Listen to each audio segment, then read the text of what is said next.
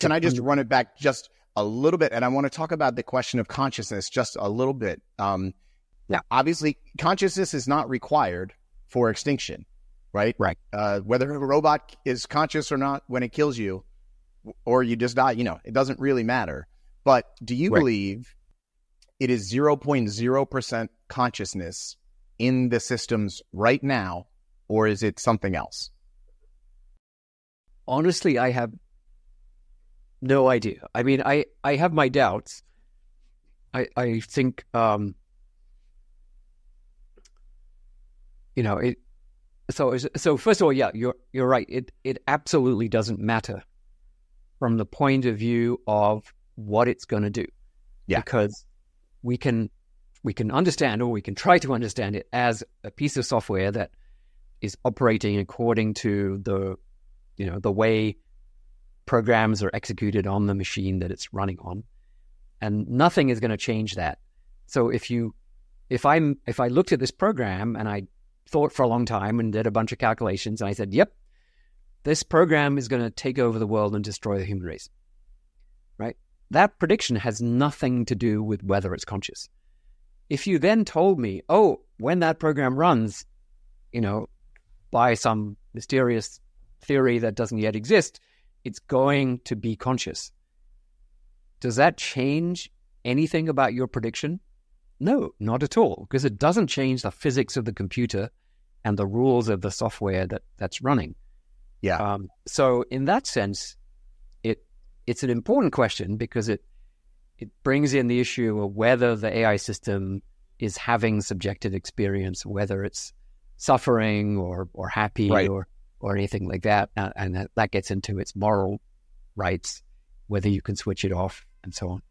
But in terms of the issue of safety, is it going to take over the world and destroy us? It has nothing to do with it. Yeah. So we, and that's another thing that the media often get wrong. Yeah. Is this, as long as it doesn't become conscious, everything's fine. Right? Because look, if I really, really care about whether I'm going to win a game of chess against the computer, I do care because, I care about my little rating.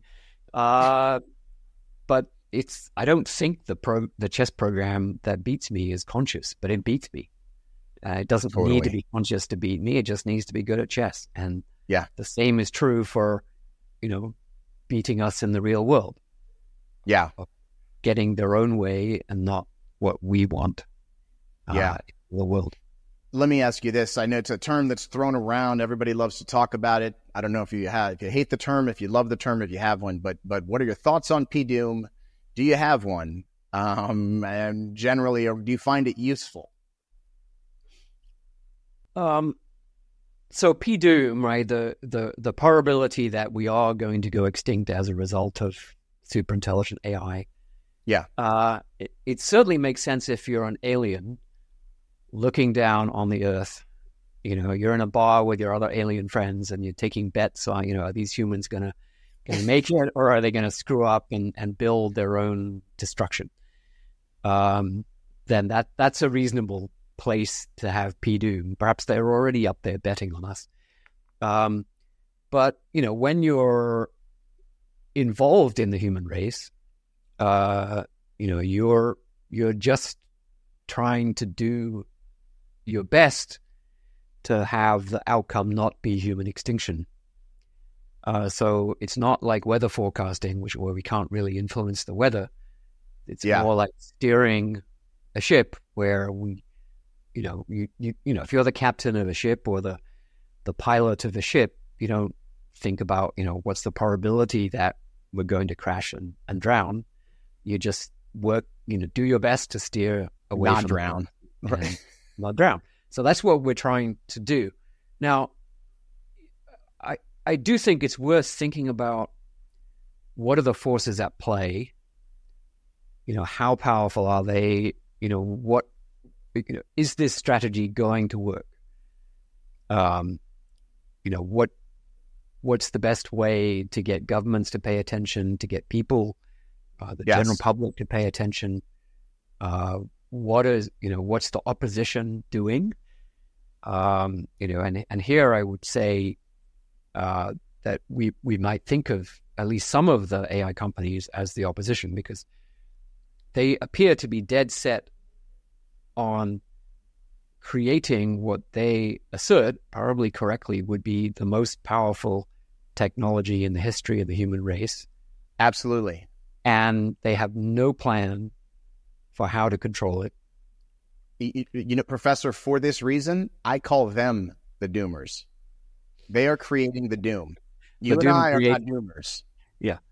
But, I think it's an unfortunate narrative that we're in, where it's becoming kind of tribal. And what do I mean by that? I mean, it's tribal means that we're kind of, we should be all working on this together, but instead we're dividing up into a kind of a pro AI camp, or what calls itself the pro AI, pro technology camp, and then and then the other side is the anti AI. I am not anti AI. I've been working on AI for almost 50 years. My entire adult life has been devoted to AI. I'm not anti AI any more than a nuclear engineer who works on containment of fission reactions so that we can get useful energy out is anti-physics. I mean, that would be ridiculous. He's a nuclear engineer. He's not anti-nuclear. He's just making sure that it doesn't blow up. And of course, if AI blows up, we don't get any benefits from AI, and we don't get any more AI either, right? At least not that we're aware of, because we're all gone. Yeah. So this whole narrative, which I would say, A16Z, Mark Andreessen in particular, is pushing this very, very strongly, that anyone who talks about containing AI or worries about making sure that it's safe and beneficial, literally he's calling us the Antichrist. As I think Peter Thiel used that phrase. More specifically. This is beyond the pale as far as I can see it. But it's real, right? Mark Andreessen was largely responsible, by making a large donation to Trump before the election, was largely responsible for the U.S. policy on AI shifting from, I think, a reasonably responsible and globally cooperative approach under Biden to a policy of the U.S. is going to dominate the world with AI, and there shall be no regulation of AI